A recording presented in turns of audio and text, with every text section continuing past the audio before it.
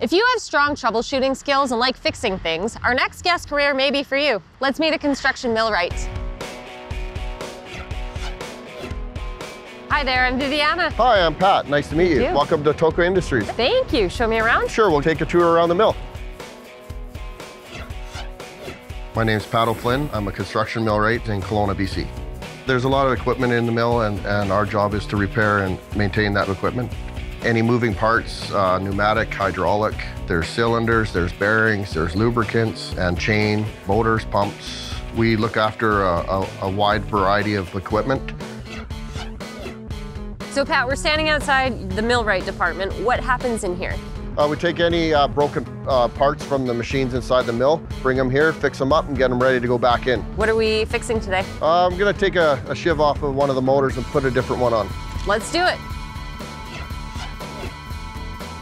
So my day, I start at 6, come in, look at the logbook, see what happened the night before on shift. If there's anything that's causing some trouble, I might go and take a look at. Otherwise, if there isn't anything, I'll go into the shop and see if there's any parts that need to be rebuilt, make a work order, go get the parts and start rebuilding it. There is a day shift that starts from 6 to 2. Afternoons are 2 to 10, and then we have a graveyard shift from 10 to 6. Overtime is available if you want to work weekends. Weekends are our downtime, and that's when we like to get some of the bigger jobs that we can't get during the week.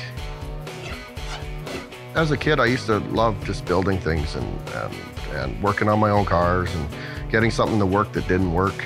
And I got into the sawmill industry and I saw all the different moving parts, and I got to help on weekends. And then I finally went into my apprenticeship at the company I'm at. I went to BCIT.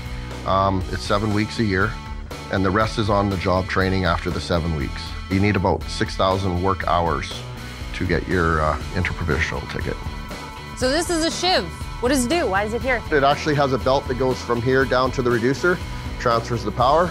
The shiv is worn out, so we want to actually take this one off, replace it with a new one. Ah, there we go. There you go. And we'll take this off. You have to work with your hands on this job. You're using a wrench, you're moving equipment around, things to carry. There's lots of things millwright uses his hands for. It's important to pay close attention to detail when you're rebuilding, say, a pneumatic cylinder. You don't want that cylinder to go back into the piece of equipment and the seals haven't been put in properly, or that piston hasn't been tightened down properly. It's really important that you pay close attention to that. So where are you taking me now? We're gonna head up in the mill and take a look at all the machinery. Got your hearing protection? I sure do. Okay, well, let's go. You're constantly moving around as a millwright, so you really have to be aware of your area. There's a lot of moving parts that can pinch or hurt you. The most challenging part of my job is trying to problem solve that piece of equipment that's down. You have to think on your feet, because when that piece of equipment's down, your mind's going all over the place and you're trying to find what's wrong with it. So you need to have that type of mindset when you go in. The best part of my job is getting that piece of equipment back up and running.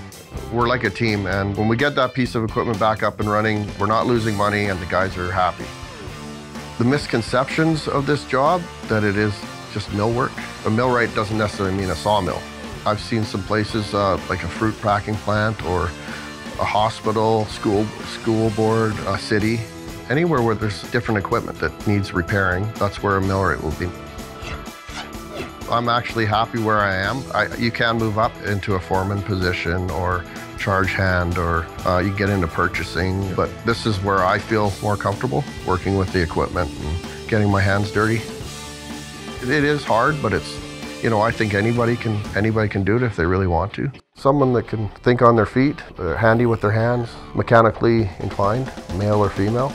It's a great job. I really enjoy it. I look forward to coming to work every day. Pat, thanks so much for showing me around. I had no idea what a millwright did. What a cool job you have. Come again anytime. Once again, I'm Viviana for Career Track, reminding you that this career could be yours. We'll see you next time.